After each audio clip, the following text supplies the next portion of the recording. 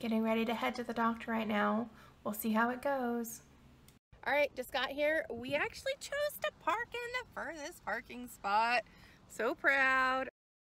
In the doctor's office, waiting for the doctor to show up. Had a really good conversation with the assistant. She was also overweight, so I just shared my story, and hopefully we've made another carnivore. Just got back from the doctor's appointment. It went pretty well. He's on board. I'm not sure how much he believes in what I'm doing, but that's okay. He's still willing to follow me. We're gonna do a lipid test this time, since he said it's only been a month since we did everything else.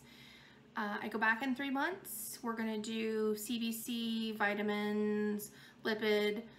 I did ask, and I forgot to while I was there, but I ended up messaging him asking if we could add an A1C since it's been a year since I've had that checked. So I'm gonna have that done and hopefully the lipid panel done tomorrow. I told him that, 5 weeks ago that I was having to use a walker, that I don't have to anymore. I took it out of the car. It's sitting in the garage now, unneeded. I was able to do bike riding for an hour over the weekend, that my GERD was gone. I explained to him that I used to lay down and it didn't matter what I ate. I mean, literally didn't matter what I ate.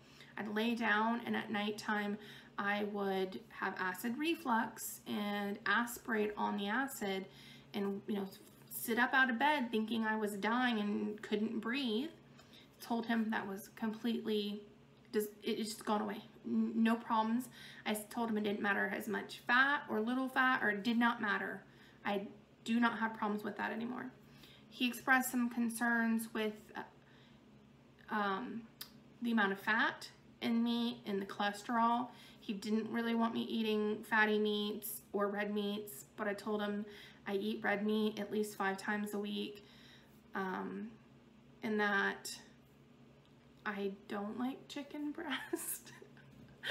If I eat chicken, it's gonna be chicken thighs or chicken legs. Do not like light meat. And I told him, I'm eating beef, fish, chicken, variety of stuff, not just straight up beef. He wants me to take a multivitamin, fine with that. He also expressed concern about having so much protein with kidney stone, or with a history now of kidney stones. I don't know. I don't know what's gonna happen with that. There was some literature I found, and I actually put it on my website, talking about how protein doesn't truly affect the kidneys. I can't speak, I'm not a physician, I can't speak towards kidney stones in any shape, way, or form, but if I get another one, I don't want it, but as good as I feel now, it would be a heck of a trade-off to have another kidney stone but keep feeling as good as I feel. So hopefully I encouraged him to follow this, and if you are watching,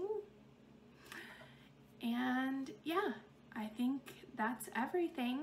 Go back 3 months, and I'm just excited to see, honestly, what 3 months from now, I'd like to rewatch this video and see what happens. All right, thank you guys so much for watching. Bye.